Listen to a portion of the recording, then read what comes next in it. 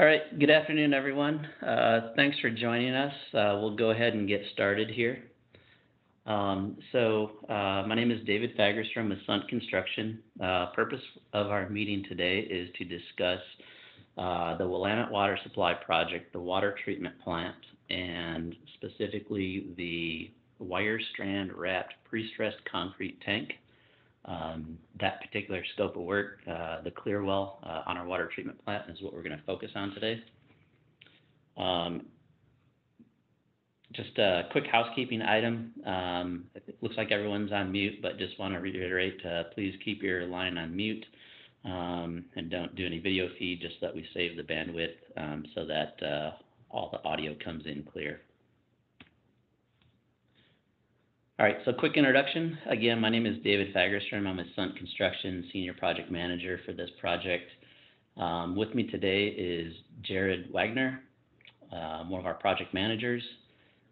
And then also representing the program is Matthew Girbins. We've got our contact information up here on the screen, but we will also type in our contact information in the chat so that you can pull that off of there. I've already put mine in. And then I guess we ask that you guys put your contact information into the chat as well, so that we can pull your contact information there and make sure we've got that for future communications. Feel free to also send us an email during this meeting or after this meeting if you'd like. All right, so quick introduction of who Sundt Construction is. So Sundt Construction is a national general contractor. Our headquarters are in Tempe, Arizona. We were founded in 1890, and we are a 100% employee-owned company. Looking at the map of the U.S. here, the red and gray states are states where we have done work in, and so you can see it covers pretty much the entire U.S. with the exception of a few states. And then the red states are where we currently do primarily do most of our work today. The black dots represent our regional offices. So you can see that we pretty much go from Texas west to the southwest and the west coast. A little bit more about Sundt. As I said, we are a national general contractor. We have multiple divisions within Sundt. We have a building division that does your typical vertical construction type projects. We have a transportation division that focuses on your horizontal work, your roads and bridges and other types of infrastructure like that. Then we have the industrial division. That's the group that Jared and I work with, and our industrial division focuses entirely on water and wastewater projects, both public and private. And then we've also got a concrete division that self-performs concrete and supports the other three business groups. So quick agenda for today. We're going to cover a handful of topics here.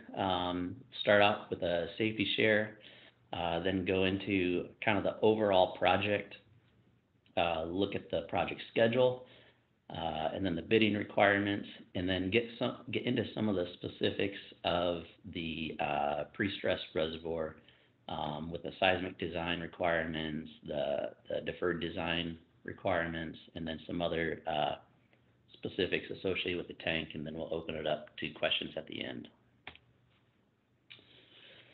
So starting with a safety share, safety is a very important core value of Sundt. So we start out all of our meetings like this with a safety share. And the item that we have here is talking about innovative PPE. And we've carried this same safety share through all of these public outreach meetings because we think this is where the construction industry is going. Sundt has recently implemented the use of hard hats with chin straps. And the reason for that is to protect our employees in the event of a fall. what we've found is that when there is a potential for a fall, if you're not using a chin strap on your hard hat's going to go flying off, and when you fall and you land or hit something adjacent, you no longer have your hard hat, and that's where the significant injuries happen. So Sundt is implementing the use of hard hats with chin straps, and there's multiple versions of that. In the picture here on the left, you can see that's your what we're calling the rock climber type of hard hat.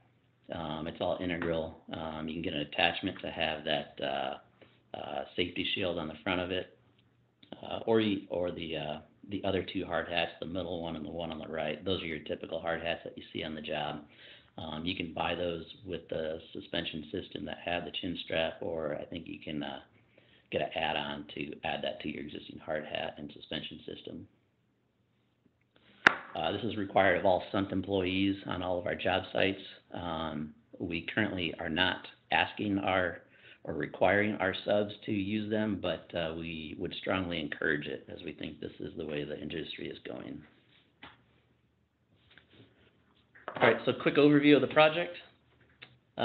Just hitting the program highlights here. So again, this the water treatment is part of the Willamette Water Supply Commission, and that is made up of the Tualatin Valley Water District, the City of Hillsborough, and the City of Beaverton. When you add up all the various projects, the total approximated cost is about $1.3 billion. And all the various projects include a raw water facility down in the Wilsonville area, which is down here and pulls water off of the Willamette River. Then a raw water transmission line up to the water treatment plant, which is the project that Sundt has. Then continuing on with finished water transmission lines to the city, and also the reservoir storage site. The water treatment plant is being delivered through the CMGC delivery method, which basically means that Sundt was brought on early to work with the owner and the engineer as we go through the various design levels to offer cost estimates at different design levels and input into constructability and value engineering to help optimize the project.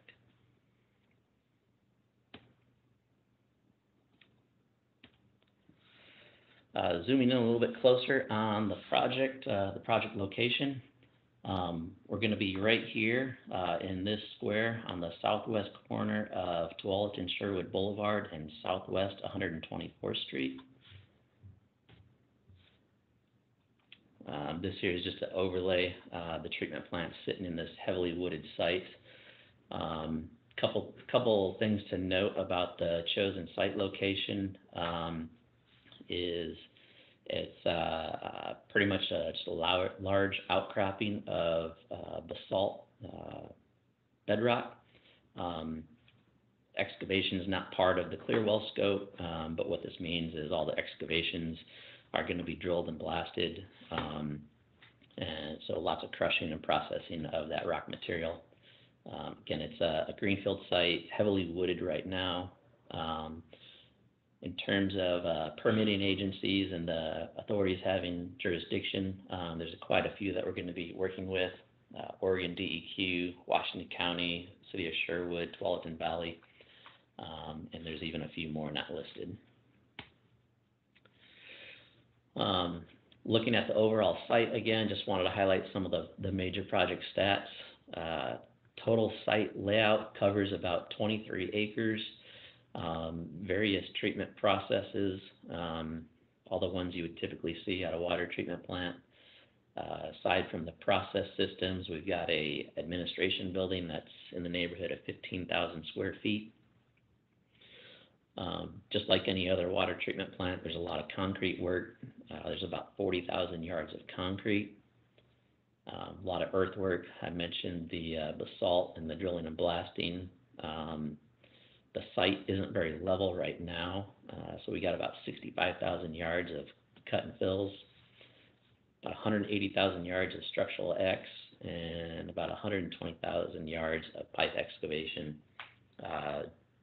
being that this is a large water treatment plant, you've got a lot of yard piping running throughout the site, going all the way up to 84-inch diameter.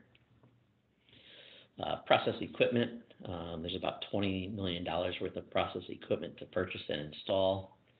The pre-stressed reservoir that we're talking about today is a 10 million gallon tank, concrete tank. That's up here in the northeast corner. Multiple pre-engineered buildings. What this means is there's a lot of building trade opportunities for local subcontractors. I guess zooming in a little bit more, this is the main process building. This is pretty much where all the treatment process takes place. The raw water will come in through a underground pipeline along this side of the facility, across under the structure into this area 22, which is the ballasted flock. Water will go through there for settlement, then over to the ozone generator and contactors, and then is filtered over here, which this is the northwest corner of the process facility. It's our filter facility.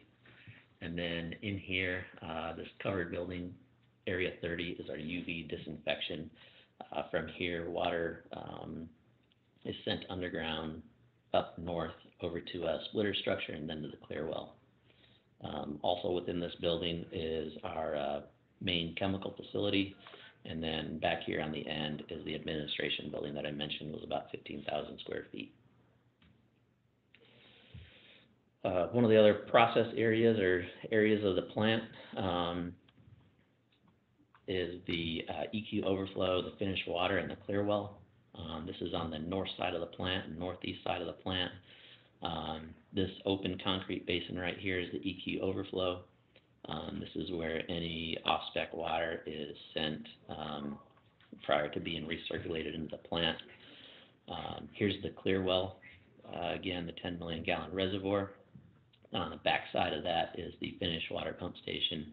This houses the large volume vertical turbine pumps that ultimately send the water out to the distribution system.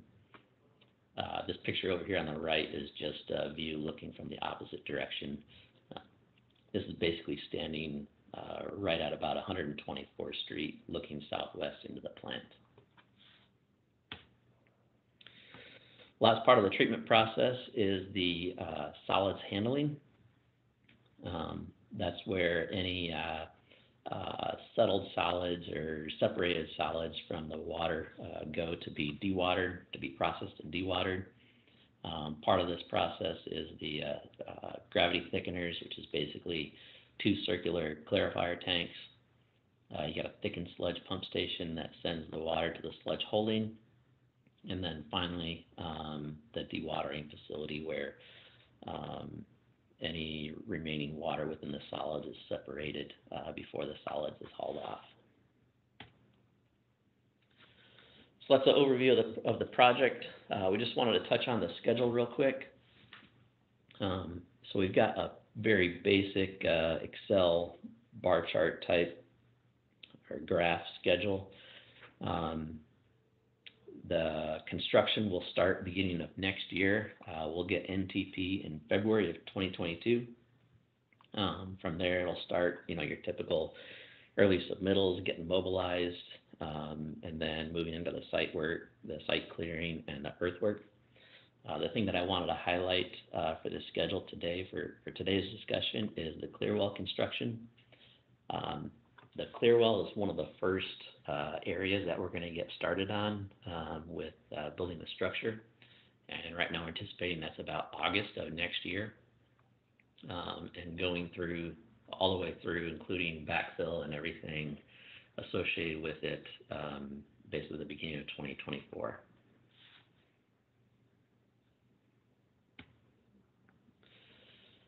Next, we want to look at the bid schedule and bid opportunities for the project. So we have the job divided up into multiple GMPs, 2 GMPs. The first one will advertise here in a few weeks on September 24th. A couple of weeks later, on October 6th, we'll have the pre-bid meeting. RFI deadline cutoff for questions will be October 21st. That will give us time to finalize responses to those questions and issue the final addenda on October 29th. And bids will be due November 4th. And the pre-stressed reservoir is included in GMP 1. GMP 2 is basically your site finishes type work, which won't happen until the very end of the project. So we were going to bid those, start that bid process closer to that, when that work will start in April of 2023. We got the note here in red. For anyone that joined us on the very first meeting that we had, you may remember that we had 3 GMPs listed out, but through development of the project and kind of optimizing the bid process, GMPs 1 and 2 were combined. So now we're just down to GMP 1 and 2. Project delivery. This is just an overview for the whole delivery of the GMP process or the water treatment plant. Again, multiple GMPs with the intricate scopes on the project, the various work categories. We're anticipating well over 70 bid packages.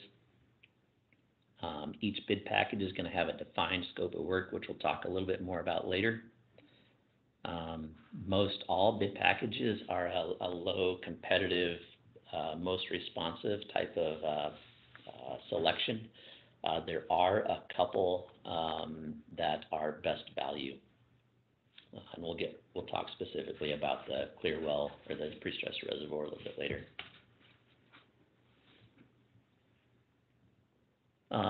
So this graph right here, we just wanted to give you kind of an idea of the breakdown of the budgeted costs, I guess, for each of the various work categories. And you can see in the red box, we've got the Strand pre-stressed concrete tank. This is a 10 million gallon reservoir. So the cost of this is, somewhere in the neighborhood of the 11 million range, just, obviously depending on market factors and other conditions. But just to give you an idea of the magnitude of this bid package. Again, this graph right here, this table is really just kind of defining more of the selection for the pre-stressed reservoir. Again, this is in GMP 1.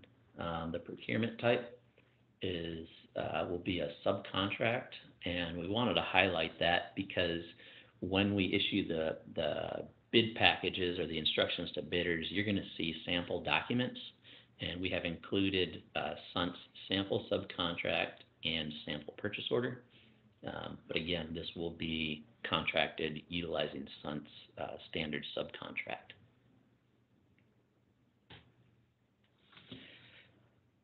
All right, instructions to bidders. Yep. Jared will take it from here. Thanks, Dave. All right. So instructions to bidders, components of a bid package. So whenever this GMP will advertise on September 24th. These are the things that are going to be included in that package whenever they come in, whenever you see it on the 24th. So invitations, instructions to bidders, I'll cover here a little bit more detail in a second. You'll see a detailed scope of work. All of the scopes of work for all the work category packages in this GMP are going to be available for you to take a look at. Those are going to have the inclusions and exclusions in coordination with the rest of the scopes of work in GMP 1. So you'll be able to see how other trades are going to be interfacing with your work. The bid forms, so for every one of the work packages, there's a unique bid form that we'll have to get filled out that will allow us to do an apples-to-apples comparison for everybody whenever it comes time to review the bids, as well as a couple of sections on acknowledgement and experience for the project. Exhibits and attachments, I'll cover those in a little bit more detail. We'll have a detailed construction schedule that you can base your bid on as well. That'll be included as part of the bid package. Drawings and specs, the geotech report for the site, and some other supplemental information. So Sundt is going to be putting in some temporary utilities and hoisting and indicate locations of trailers, laydown yards, and stockpile sites. All that information will be available for you to take a look at on the 24th to begin your bid process. Within the instructions to bidders, so this is our playbook for putting together your bid. So it's going to have the step-by-step instructions for everything that needs to go in there, bidding requirements and procedures, all the things that need to be part of the bid and for you to have considered as you're putting your bid together to go through, including substitutions, how we want to handle those, bidding requirements. Some does require pre-qualification. It's a couple financial and safety pre-qualification steps. That information is available on the instructions to bidders as well as the website. The ourreliablewater.org website will have Sundt's pre-qualification link if you want to get started on that now, so that you don't have to worry about it once you start the bid process. It also has some information on project requirements and procedures, and the one that I really want to highlight here right now is the WIFIA requirements. The project is receiving some federal funding from a program called WIFIA, and what that means for you is that it's going to have two components to it that are relative to our discussion. The first is the American Iron and Steel Act. So it's a requirement that major steel and iron components on the project be sourced from an American source and have certifying documentation that comes with it. And the other component of it is the labor rates. So we'll be having prevailing wage as well as bully, and we'll need to make sure that we're paying the workers the higher of the two between bully and prevailing wage. Instructions to bidders also contains the information on insurance, warranty, and bidding documents. The exhibits and attachments that are going to be included, that are going to be uploaded for you to take a look at, that we'll need to consider as part of the bid are listed here.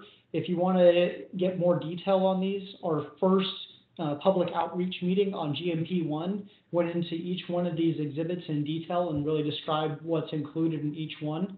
For now, I'll just tell you that the attachments are things that are only going to be relevant to the bid phase. And anything that's listed as an exhibit will ultimately become an exhibit on the subcontract agreement once that's awarded and issued out. So that's kind of the delineating factor between an attachment and an exhibit. One of the aims of the operational goals of the program is, in the event of a major seismic event on the site, that the plant is capable of returning to operations of 50% capacity within 24 hours of the event. So with that, the engineers added a couple seismic design requirements for the project. That spec section 018829 lists those requirements. The spec section for the pre-stressed wire tank, the clear well tank, further clarifies some of those seismic performance requirements on what's needed specifically for that tank. The section includes a whole bunch of stuff relative to the architectural, fire suppression, mechanical, and non-structural systems. Those need to be constructed to meet the seismic demands that are laid out in that specification. And there's three ways to verify or receive qualification that they have achieved that seismic performance that the engineer is going to allow on this one. Those three methods are through analysis, testing, and experience. So by analysis, that's the engineering calculations that will prove out that the component is capable of withstanding that seismic event. By testing, that's actually taking the exact component that will be installed on the job or a duplicate of it and putting it on a shake table and testing it under those seismic conditions. And the last is experience. So that same object that would be installed on the project, having survived a seismic event of equivalent size and having the certification that says, yeah, this thing has been in an earthquake of this size and made it through and is still functioning. Those are the three qualification methods that the engineers allowed for the project for any of those components. Deferred design requirements. So the clear well tank as a whole is a deferred design, the Strand wrap pre-stressed concrete tank. By deferred design, we mean stamped and sealed by a professional engineer licensed in the state of Oregon. There's a number of other delegated designs and deferred designs on the project that are adjacent to the work. So there's some ladders and platforms, some of the temporary electrical and the electrical systems, some of the mechanical systems that are going to connect in. All of those are going to be deferred design components. With the pre-stressed concrete tank, the DN Tanks is on the phone call with us today, and they've helped assist with some of those deferred design items as well. Okay, that's kind of been a general overview of the project and the scope and where we're at with the bidding process and some of the requirements. Now we just wanted to take a couple minutes to look at some of the specific details related to the pre-stressed reservoir. And so got a bullet list here, and these are components that we pulled directly from the specifications. So I'm sure you guys all know there's multiple types of pre-stressed reservoirs. One for this project is D110 Type 1 tank. This tank is being used for potable water storage, so it's important to note the NSS 61 approval requirement for any products in contact with the water. When it comes to constructing the reservoir, the clear well, the spec requires some particular qualifications that I've got listed here. The tank builder needs to have 10 years of experience in design and construction of D110 Type 1 tanks.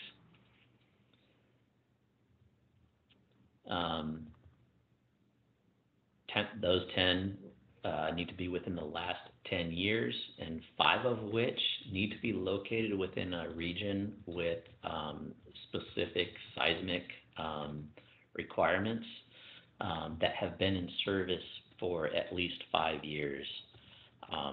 So when considering your qualifications and bidding the project, we ask that you take special note of that, and our bid submittal requirements are going to require you to provide verification of these qualifications with your bid. In addition to those requirements, your foreman supervising the shotcrete placement needs to have at least 3 years of experience as a nozzleman. And again, on qualifications, just advise you that when you do get the specs to just make note of all the qualification requirements listed there.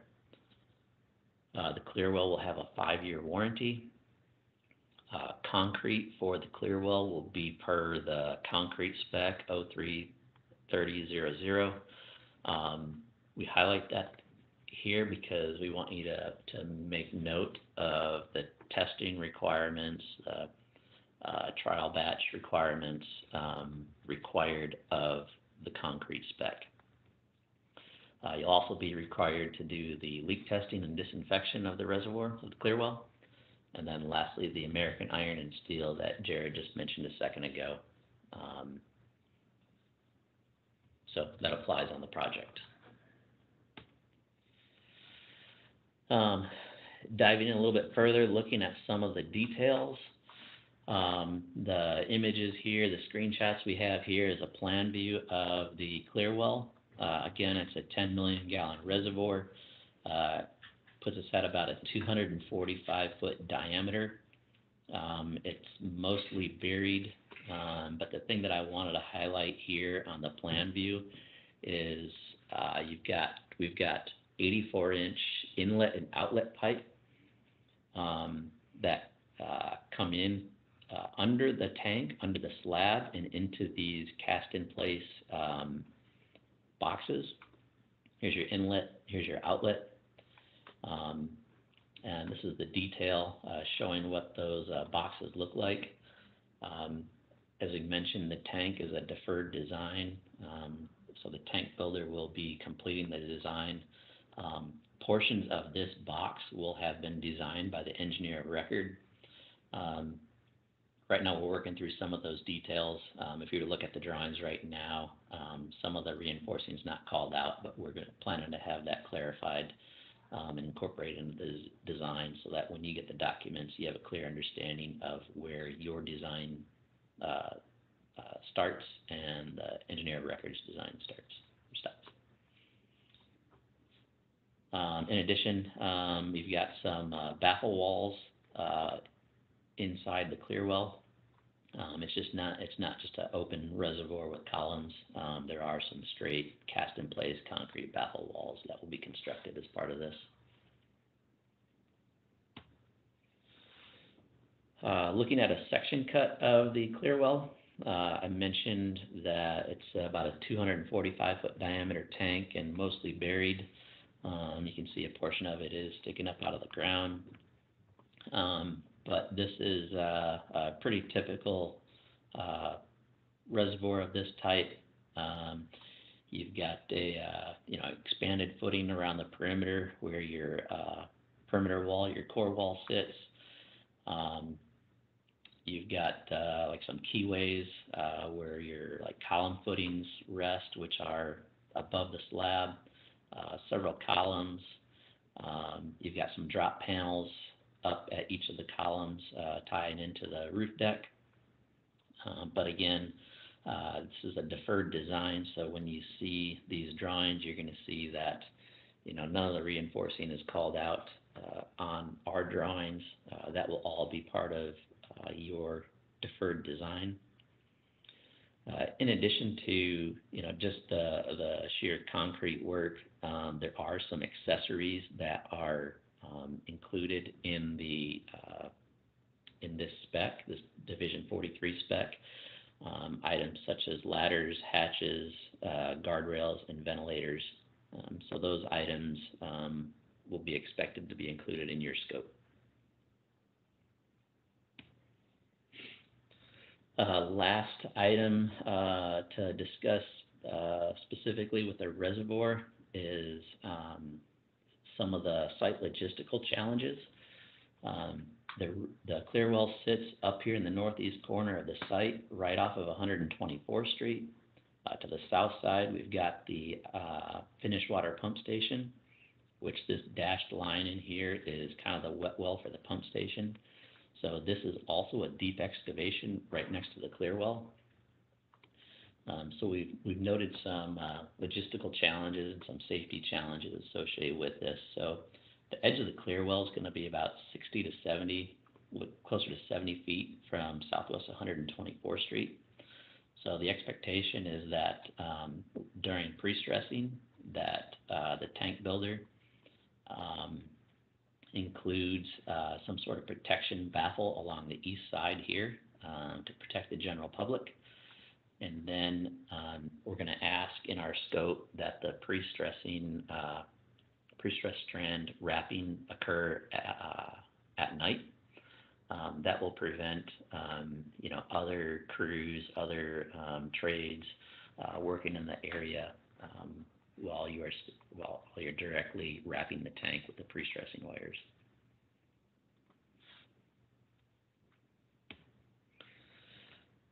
So that's all the specifics we had today on the clear well. We just wanted to highlight again these webinars that we are doing. We started back at end of July with our general meeting, and since then we have been covering specific trades or scopes of work each week. Each of these meetings, the audio has been recorded, and we posted the links to the website here. So if you wanted to see any of the previous meetings, you can just go to the Our Reliable website, the water treatment plant procurement, scroll down to the bottom of the page, and you can see the links to those meetings. And if you felt the need to participate in any future meetings, you can see what those dates are and the topics that we'll be covering.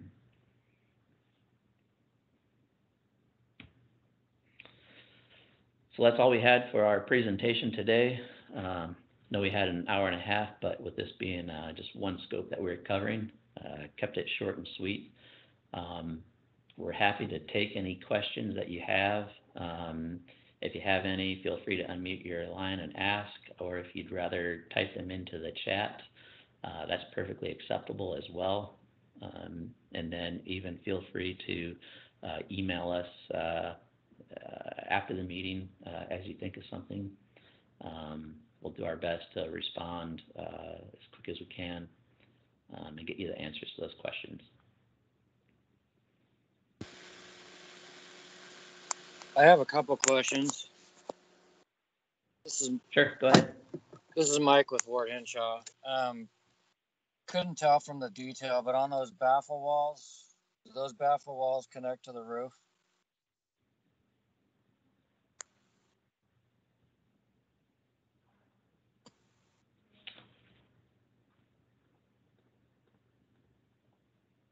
I don't think that they did. What's your concern there? Well, because if they do connect to the roof, you're not going to want to wrap the walls after they're poured to the roof. So if they are, then we got some logistical sequencing of possibly having to wrap the tank before the roof is poured. Yeah, I didn't think that they were. That's something that we can look at after the meeting. We get some look back into the drawings, Mike, and we can follow up with you on that. And if there's an issue that we need to address there, we can address that with the engineer of record and DN Tanks. Okay. And then the second question was, the bid package comes out in a few weeks and you're bidding on the 4th, but construction won't be till like August next year. Is that correct? Yeah, so bids will be due November 4th. Once we get through all the approvals with the program, their management committee meetings, which is like a typical council type meeting. We'll get NTP first part of next year, and then we've got a decent amount of work to get the site cleared and prepped and get the excavation done. But we are starting with the clear well excavation to get that part of the project going first. Okay, so are you going to want the tank contractor to hold their GMP all the way from November to August? Yeah, so we're going to, the bids will be due November 4th. And then we're going to be, as soon as we get approval on the GMP from the owner, we'll be issuing contracts. So as soon as that is done, you'll be able to utilize that to start locking in your vendor pricing. Okay.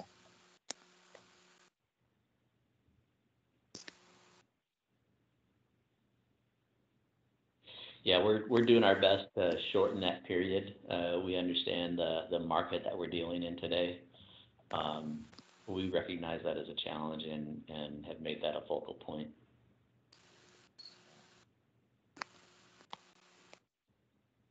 All right, that's all I got. Thank you. Yep, and I'll follow up on those walls.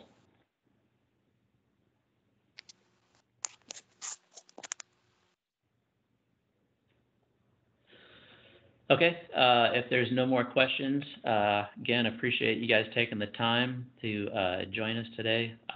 Feel free to reach out.